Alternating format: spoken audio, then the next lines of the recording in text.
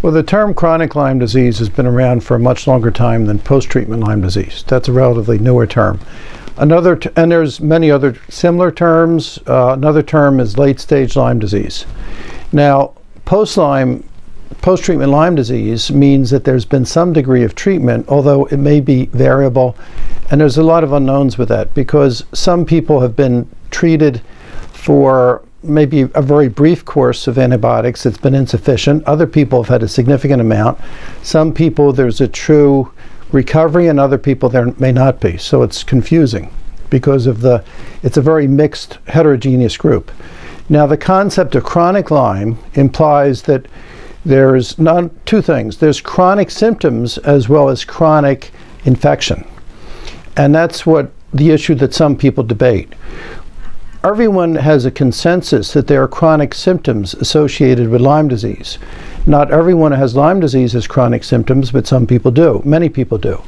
Now then the question is there chronic persistent infection? And the problem there is related to testing.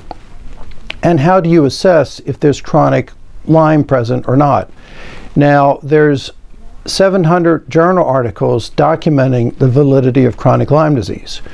There's about 300 specifically on that. There's over 300 looking at psychiatric symptoms associated with chronic Lyme.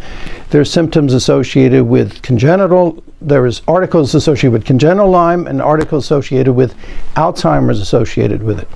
So there's a large amount of peer-reviewed evidence supporting the validity. There's animal studies, there's over 100 autopsy studies showing people. There's a case of Vicki Logan who had months and months and months of IV antibiotics, and on autopsy there was Lyme in the central nervous system. So without a doubt, chronic Lyme disease does exist. And we have to recognize this is a very complex organism, and when it is chronic, you can see it persist in spite of significant treatment in some people. In other people, it seems like it can be treated and doesn't become chronic.